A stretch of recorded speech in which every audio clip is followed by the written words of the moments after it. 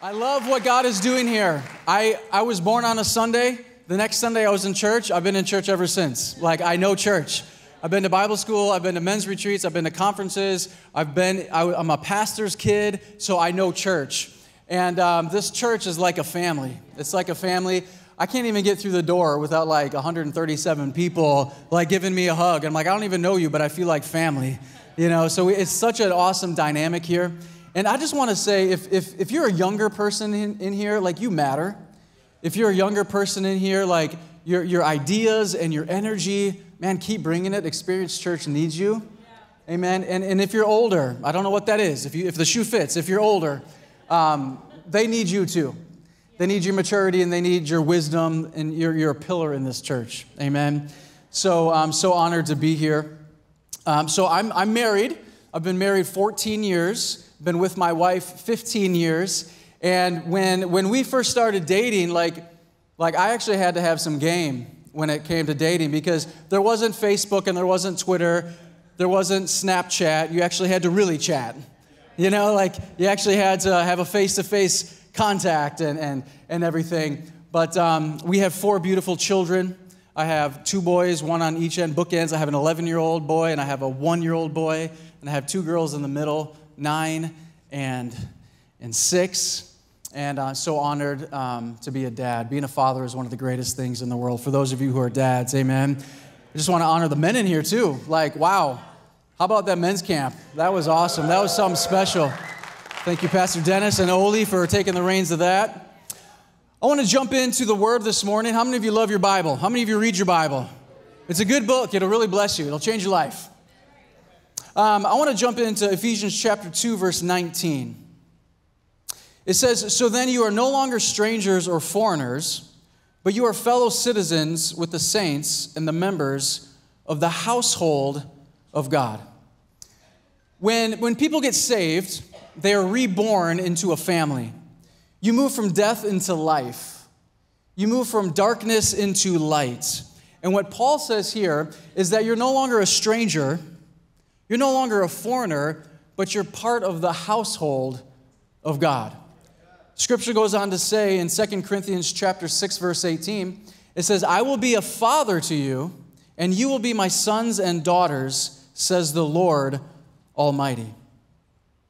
The Bible says in Psalms that God places the lonely in families. And in 1 John chapter 3, it says, "Those who have been born into God's family do not make a practice of sinning."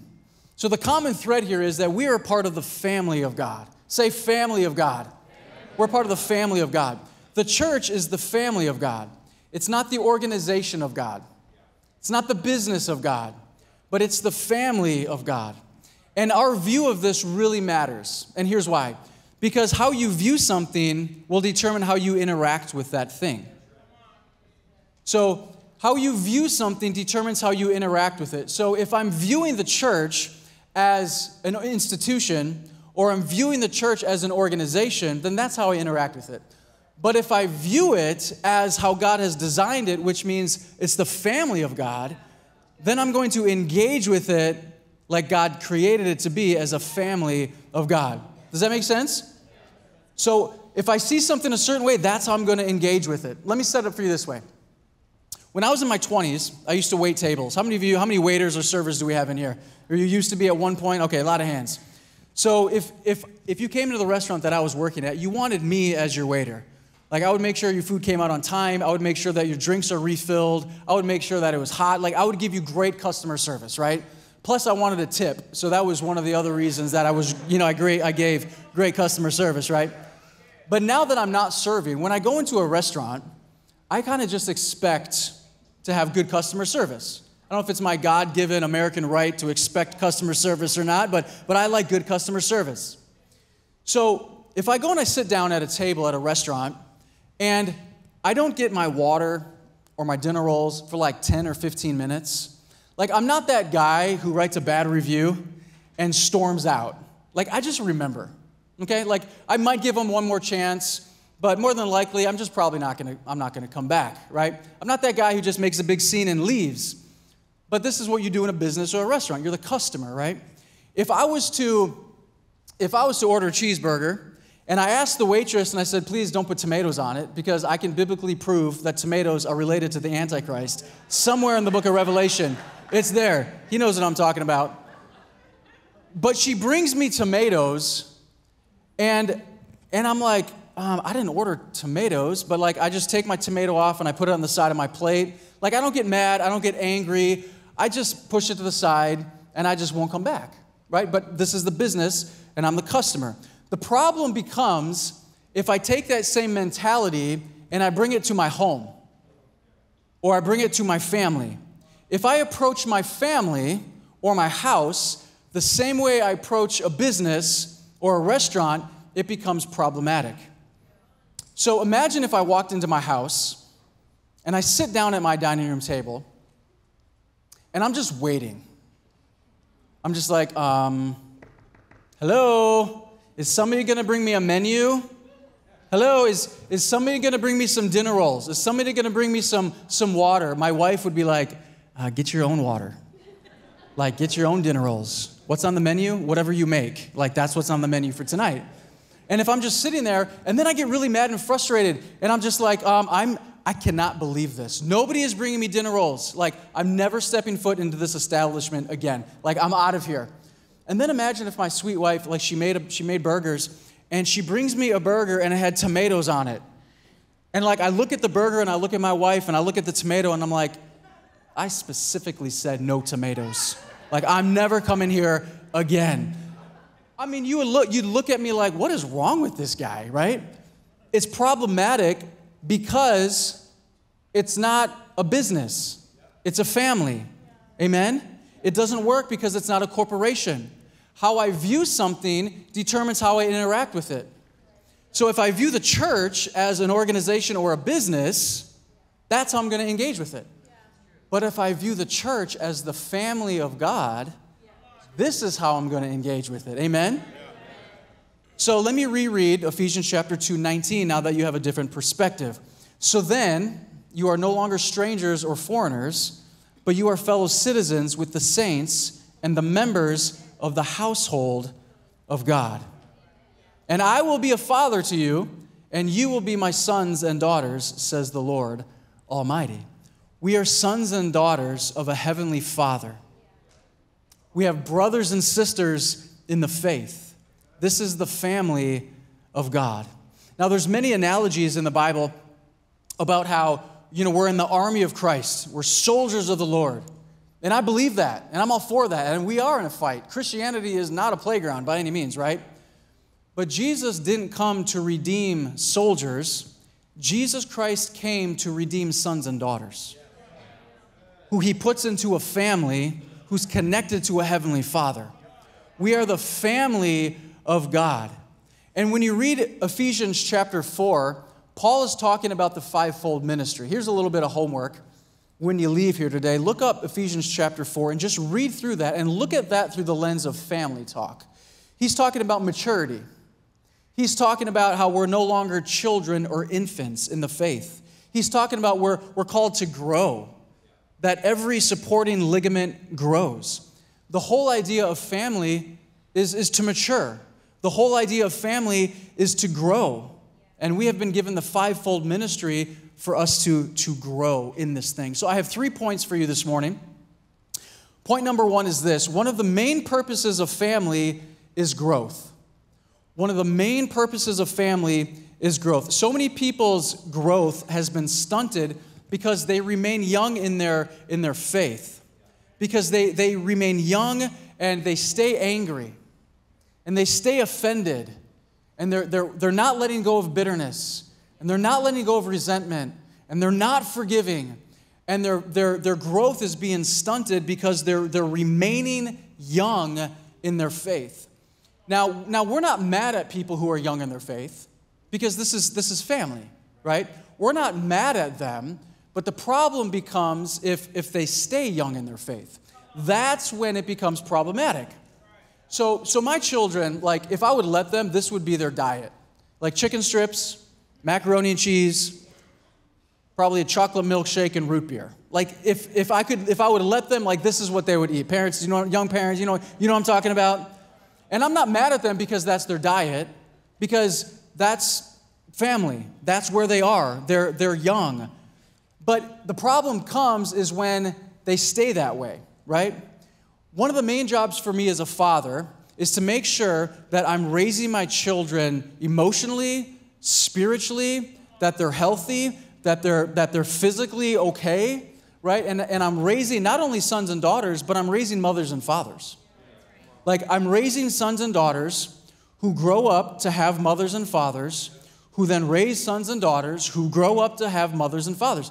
This is the natural flow of legacy. This is the natural flow of heritage. Do we have any great grandparents in here? In my church, we have a lot. Okay, thank you. So your family tree is growing. Like, this is the natural legacy. This is heritage, and it's an amazing thing as you see your family grow physically. And one of my main purposes is that I have my family grow physically, emotionally, and spiritually. If one of my children is not growing physically, like, that's a problem. Like, it's a problem. If my little guy, Judah, who's 1.5, like, I'm just noticing, like, something's wrong. Like, he's not growing physically. Like, there's a problem here. Like, I would be concerned. My wife would be concerned. We'd take him to the doctors. They would do an evaluation. We would call the church. They would pray. Grandma and grandpas would be concerned. There's a problem here. Why? Because they're not growing. Physically, they're not growing. So why is it a problem when somebody doesn't grow physically, but when somebody's not growing spiritually, it's just overlooked? That's no problem. Like, it's just like you're not growing spiritually, like, that's okay. It's like if I walked up to somebody and I said, hey, like, what's wrong? Well, what do you mean what's wrong? Well, something's not right. You haven't grown in a year. Like, you're still responding to that thing the same way you did a year ago. And somebody's like, whoa. Why are you all up in my business like that for? Pastor Rob, come on, why are you up? Like, you're offending me, right? Like, don't judge me. Well, because this is what family does. Because I'm concerned about a brother or sister in the Lord. And we're to do this in love, but, like, you're still angry the same way you were a year ago. Like, you're not any more patient than you were a year ago. You still haven't forgiven that person, and it's been a year. We're not growing spiritually, and one of the main purposes of family is that there's growth. Amen? Here's what I know about Experience Church, is that Pastor Dennis and Pastor Lori, like, they're going to love you, and they're going to believe in you, and they're going to champion you. They're going to be there for you. They're going to value you. They're going to notice you. And here's what else I know, is they're going to challenge you to grow. I've been around Pastor Dennis now for a while, and he challenges me to grow, right? I don't want to be around people that don't pull greatness out of me. I don't want to be around people that aren't stretching me. Like, I want to grow. I want to be around people that deeply believe in me. Amen? Like, Pastor Dennis said this week at men's camp, and I was going to share this too. We have some of the same notes. Like, you are the sum total of your 5 closest friends. I mean, think about it. You're the sum total of the 5 closest friends that you hang around. Spiritually, you're probably right there in the middle somewhere. Financially, more than likely, you're probably somewhere right in the middle. Even physically, like, you're more than likely those, who go to the gym together stay together, right? But you are who you hang around, right? So I want to be around people that pull out greatness. I want to be around people who are going to grow me up a little bit. I don't want to stay where I'm at. I want to come through the doors, and I want people to pull the best out of me. Amen? I want to grow. So the main purpose of family is growth. The second point this morning is a family carries the responsibility of the family name. The family carries the responsibility of the family name. Has anybody ever said to you, like, you're turning into your mother? Or you're turning into your father? Some people have said that to me over the years. Some of my mannerisms and some of the things that I've done and said, they're like, you're just like your dad. I take it as a compliment. I remember when I was growing up, I grew up in the church. I was about 4 or 5 years old. And my dad was a pastor. And my mom was the worship leader. So I would come to church really early with them on Sunday mornings. And one time I was about 5 years old. And I was outside playing, and it was time for church to start. My dad was wearing the pastor hat, and he's wearing the dad hat. And he says, Robbie, it's time to come inside for church. And I said, I'll be right there, Dad. Wrong thing to say if you knew my dad.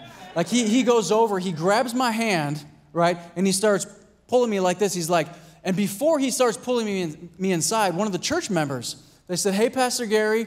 And what he did was he started yelling at me through clenched teeth. Has that ever happened to any of you before? Like you're holding on to your kid and you're just like, if you don't do this, I'm going to wait till we get home. Hey, God bless you. God is good all the time. All the time, God is good. Wink and the gun. Wink and the gun. And he's dragging me. He's like, and my friend was with me. And my friend goes, what did he say? I'm like, he said, I'm going to die. And if you don't run, you're going to die too. Like, get inside right now. That's a true story. But I see myself doing that now with my kids, walking in the grocery store. I'm like, come on, let's go. And like, see somebody who coming into church on Sunday. It's like, God bless you. Jesus loves you. Amen. I'm about to go before the Holy Scriptures and bring you into the presence of the Lord as I'm chewing out my kids. But I represent my father that way sometimes. But then I understand that when I was little, that my dad would sit us down and he would say, the Dixons care for people. And the Dixons love people. And the Dixons talk differently. And they walk differently. And the Dixons go to church, not because I'm Pastor Dixon, but because we're Christ followers. That's why we go to church. The Dixons are kind. The Dixons love people. So now I set my children down and I say, you know what the Dixons do? I said, when you're in school and one of your friends is sitting by themselves, like you go and sit with them. You show them that they're loved. You show them that they're valued. You show them that they're noticed. The Dixons talk differently. The Dixons walk differently. The Dixons love differently. And this is what we do. Because I'm representing my earthly father, how much more are we supposed to represent our heavenly Father? Why are we generous? Because we serve such a generous God. Why are we kind? Because our good God has been so kind to us. Why are we forgiving? Because our Heavenly Father has forgiven us of so much. We represent our Heavenly Father because we're sons and daughters born into the family of God. We represent our Heavenly Father. Amen? We're supposed to imitate our Father. How are you doing at that? How are you doing at that? How are you compared to you this time last year? Are you more generous? Are you more patient? Are you more faithful? Are you because family, we're to grow. We're to grow, and we represent our Heavenly Father. Amen? So the main purpose of family is growth, number one. And number two, family carries the responsibility of the family name. And number three, healthy family is attractive. Healthy family is attractive. Now, some of you might have been born into a healthy, peaceful family, and some of you might have been born into a crazy family. Fortunately for me, I was born into a peaceful family. How many of you have a crazy family member? Like you can just kind of think of that person? Yep, okay. If you can't think of that person, just saying it might be you. If you can't think of that crazy person. I was fortunate enough to be born into a healthy family, and here's what I know is healthy family is one of the greatest things on the planet. A healthy family. We had kids coming over to our house growing up, and it's like they didn't want to leave. They didn't want to leave my house. Man, we had the best food. We had the best shows. My mom and my dad were super welcoming. They were there like a week, and I'm like, bro, like go home. Like you've been here too long. Stop eating our food. Like, but they could tell when they walked into our house, there was something different about our family. It was welcoming. There was love there. Like they weren't, like my parents like sat them down and looked them in the eyes and cared about these kids. There was something, like every time I come to the Dixon house, like there's something different about this environment because Jesus was known and present and welcomed and exalted in that place. It's the same thing when people come into Experience Church. It's like, man, every time I'm here, like I feel like I'm home. Every time I'm here at Experience Church, like I'm known and I'm valued. I talked to one guy at Man Camp this week, and he's like, man, I've been to so many churches in the area. And he's like, I attended a church for months, and nobody even talked to me. And he said this, he said, I walked into Experience Church for the first time. He's like, there's literally like 20 people that greeted me and hugged me and welcomed me. And I'm like, that's awesome, man. That's family. This is a place where you feel valued. Everybody has a seat at the table. Amen. Everybody has a seat at the table here. And when you're part of a healthy family, you serve. You jump in. You're a part. You don't need an audible voice from God telling you to serve, right? You don't need a road to Damascus experience to serve. 2/3 of God is go. It's like, come on, let's go. Let's do this. Let's get involved. Let's serve. If you think about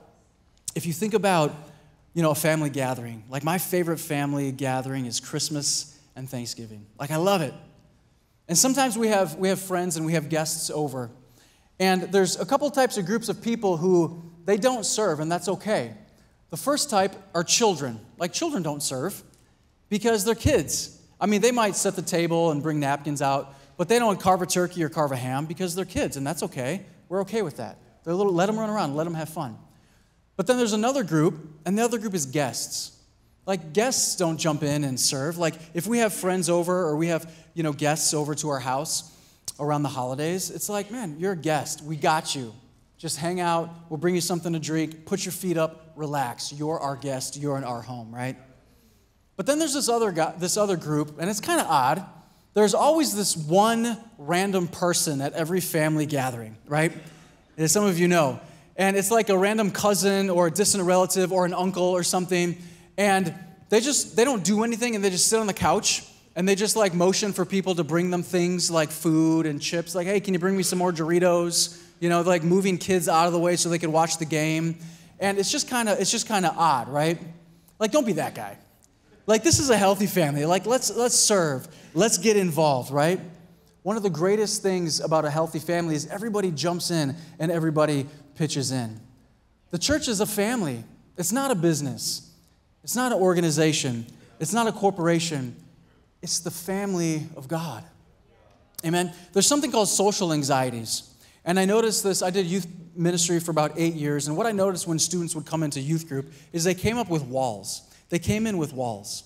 And they'd always look for somebody that they were comfortable with. They'd always look for somebody that they could resonate with, somebody that they knew. And what I noticed as I got into the adult church was that walls don't change. Adults have walls. You walk into church and people are like, man, like, what? I don't know, should I lift my hands? I don't know where to sit. I don't know, like, I have tattoos. Oh my goodness, what are they going to think about me? What if they knew my past? Are they going to see me? Are they going to know me? Like, there's so many thoughts that go through people's minds that there's just these walls. And listen, one of the major things that counteracts walls is healthy family. If you're a part of a healthy family, like growing up, I would walk into my home. Guess what? I didn't have walls up because it was a healthy family. Listen, when you come into Experience Church, this is a healthy family. You can drop your walls and let the Holy Spirit minister to you. You can drop the walls and let God just light you up, transform your life. This is a place where you're loved. This is a place where if you mess up, man, you can get back up again.